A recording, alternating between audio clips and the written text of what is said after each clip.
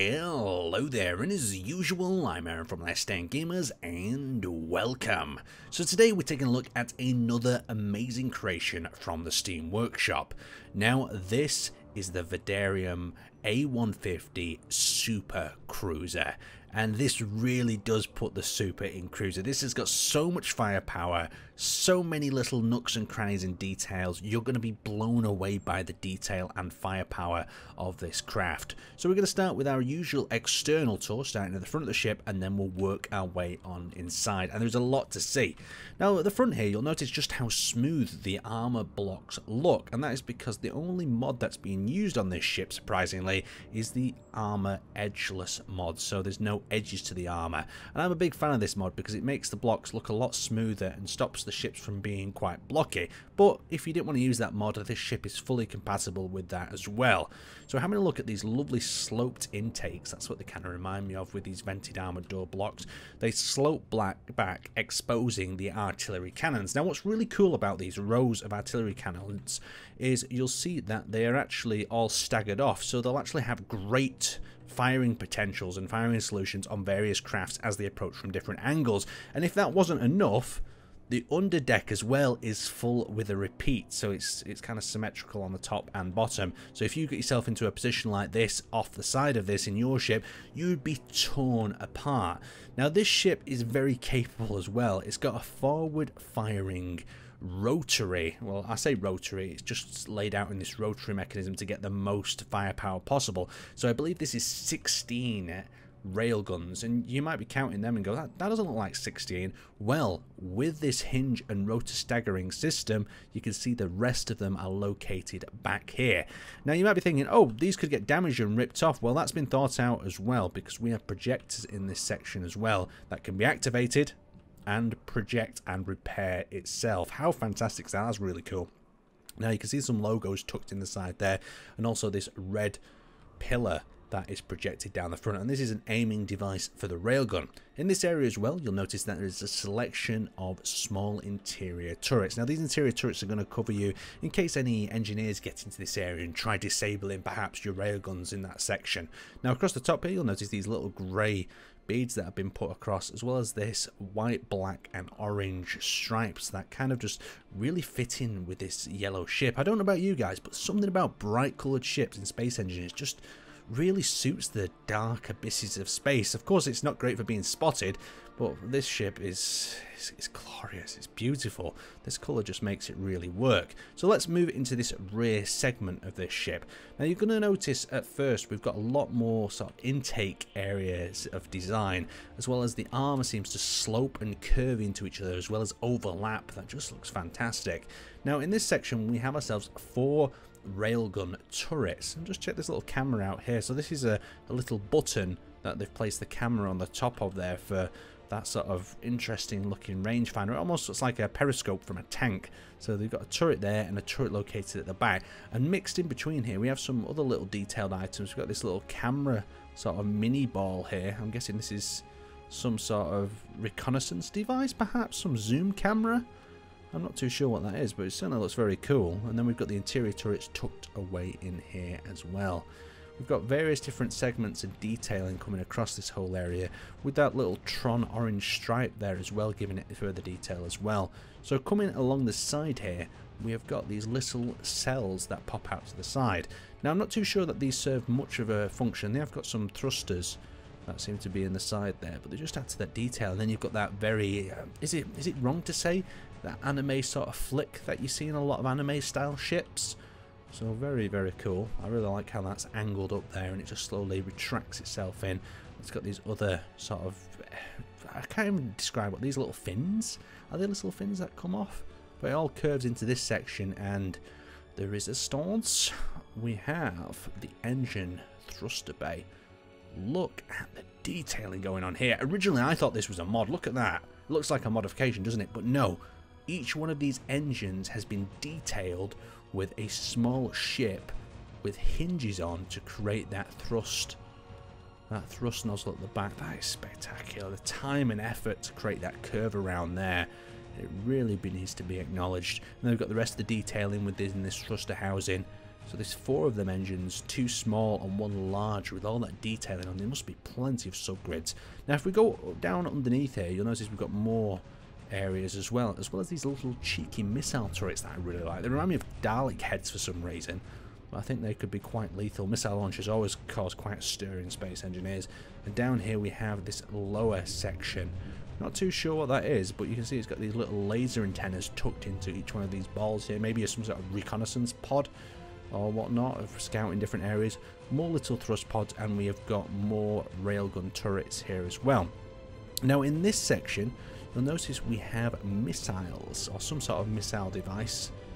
You can see that they're tucked in here. Hydrogen missiles that launch out of the bottom in these little tubes. Very, very cool. Look at them. So you've got 6 of them on each side. Staggered to fire. They've got a long distance to clear from the ship. But if that all worked and wired up, I wonder how well that would work in a battle. Something we might have to test out in a future video. As we can see here, we've got the bridge of the ship now. So we've got 2 bridges. We've got one on either side. And my guess is that these are just kind of what I'd say is like a viewing platform. The real bridge is going to be bunkered down somewhere in a command and control center. But from here, you can do some nice piloting. And they've got a cool little display here of the ship as well. Oh, actually, this is another one of the ships. The Oxide. Now, coming to the side here, something I didn't cover was the actual logo and detailing on the side. And there we go, the Vanadium II. Look at that. Anniversary. Really nice letter in that. There's something about Space Engineers text, making text out of Space Engineers blocks and making it smooth. That's just very, very appealing to the eye. Anyway, that is the externals of this ship done. The only further detail that I want to show you out here is look at this little radar and antenna that we've got cycling up here, as well as all the various communication buoys. Very ship-like. Look at them little antennas at the back. And then it ramps down to a serial number there as well. Very cool. Let's go inside and check out what the ship has to offer. So now that we're inside, we're going to start up at the bridge, and this is the view you have from that command and control center. Just imagine all them guns firing on deck. That would be absolutely beautiful. Let's keep going. So down here we've got a little viewing area to a lower deck, various different buttons to activate the various turret systems. Each of the turret systems actually got a picture added to the various screens. Fantastic level of detail there. And as we come down to this area, like we said before, we've got a little ship on display. And we've got various little control seats here with little graphs and layouts, each one of these being detailed and something added to them that you don't see in a lot of designs. Coming through here, there's some corridors on the side, and then we can enter into the rear area of this cockpit or bridge area. Now this is where you actually spawn in this world, and it just gives you a little bit of information saying that there's no scripts available in this world, and please enjoy the ship. So we've got a nice control panel here at the back. We can actually enter ourselves into the rear areas. We've got a med bay over on this side with some nice jump drives behind them. And then we come over and down to this side, and we've got this rear door that opens up, and we can start moving through the interior. So as we move through the interior here, we've got these various different access doors that take us to production. I like this production area, how it's got the new production refineries, but it's also got like these little medical bay accessories from the DLC. And these kind of look like little workbenches. Very nice detailed, very compact interior as well. We've got various battle ports to stop people from boarding the ship. Something that a lot of players don't think about. It make it quite easy once you get inside. And then we've got access to repair the rear thrusters if we need to do so. So I thought I'd show you another entrance way. So we're actually down at the side of the ship here. We've got this little door that opens up with this little maintenance airlock. I really like the idea of this. You've got this maintenance tunnel that's designed obviously so the astronaut or the engineer can actually float through the tunnel. And then as they come through that airlock, they enter into this centralized area with a little bit of wood of detailing as well. As we enter in through here, more airlocks. Nothing like a load of airlocks that delay a boarding activity and stop you from suffocating. So more defensive stations. We've got some more logos down in this area. But you can see we can actually start to navigate through the center of the ship here as well if we wish to. So let's pop out another one of these doors and start doing a little bit of navigating. I'm not going to close every airlock behind me because I'll be going insane. You can see we've got the jump drive in this little airlock section. And we'll continue through various doors. So we've got cryo storage here for all the crew members. Now this ship ideally would probably have a lot of crew members aboard.